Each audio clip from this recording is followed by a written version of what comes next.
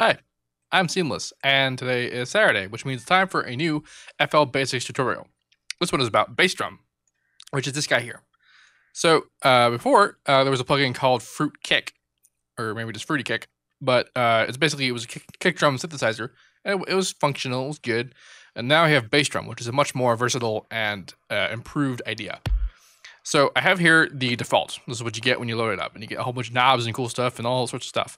I put EQ so we can kind of see what so things that we do does to the sound, kind of deal. Now, when I hit notes on the keyboard, all of them are going to make the same pitch, pretty much no matter what.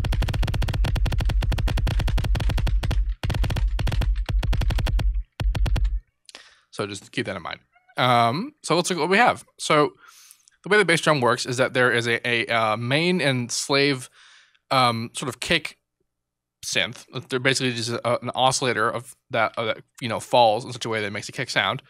There's this thing in the middle which actually is a sampler, and you can load in pretty much anything. There's a couple pre-made ones, and then you can load in make the load option, or you can click a thing from some place and drag it and drop it in there, and it'll load that too.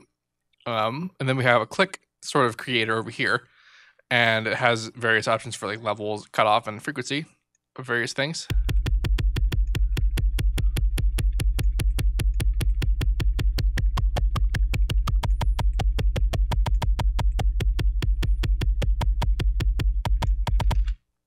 And such. We have master controls where we control the overall attack, the sub bass amount, and the drive for this distortion. Now, as for controlling pitch, we have the sampling ratio knob over here, which does more or less control pitch, except that it does so by changing the internal sampling settings. So, like a lower sample rate or a higher sample rate, and then as it's resampled into 44.1 or whatever sample rate you have. So I'm using 44.1. It'll be a lower or higher pitch. However, extreme settings of higher or lower amounts will actually net you not just pitch differences, but also like fidelity differences, which are kind of cool sometimes.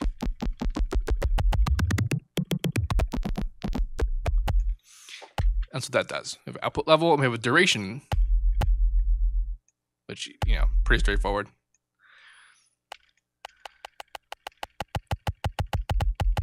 Now, the way that this works is that we have this main and a slave. Now, the main has a bass, a peak, and a slide. Now, it says bass as in B-A-S-E, which is to say that the bass amount that it'll go to,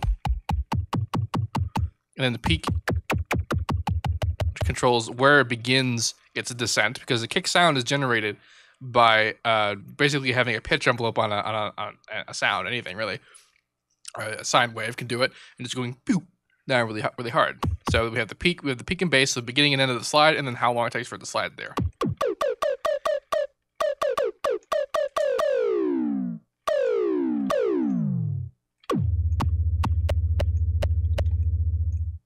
That's more or less what's up with that.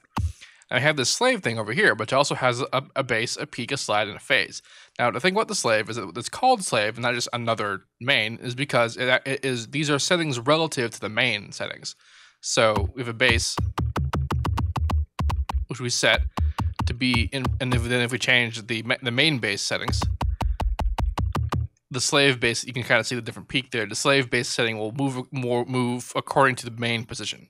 So that's what that does. And then we have a peak and a slide that's work for that. But then we also get a phase setting so that we can alter the phase of the main and the slave to, do cool things. It does neat stuff when, there's cancellation or not cancellation in between frequencies that you set in particular locations, because you can make the slide be different speeds for the two, which create interesting oscillations. And then we have the click. Like we said, we have a level, a cut, frequency,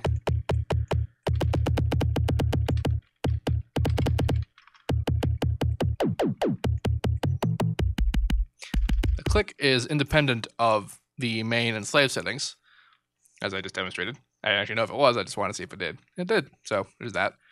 And then in the sample settings, we have various options. We have ADS, attack, decay, sustain,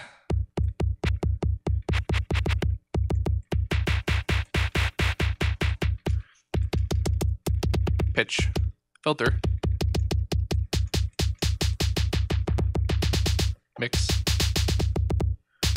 and delay.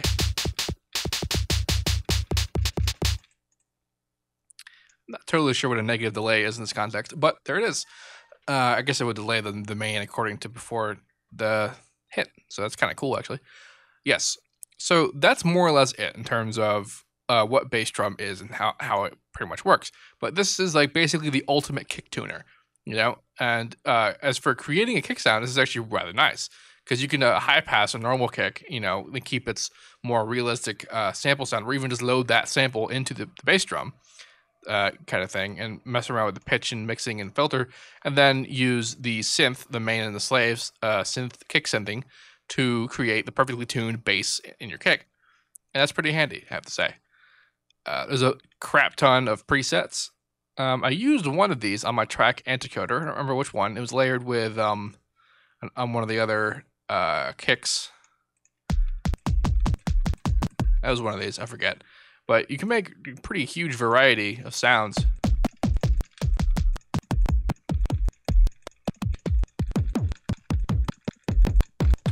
And cool things like that. I think it's a pretty awesome addition to the plugin. This is a free plugin that you get this when you get FL11. It's just there.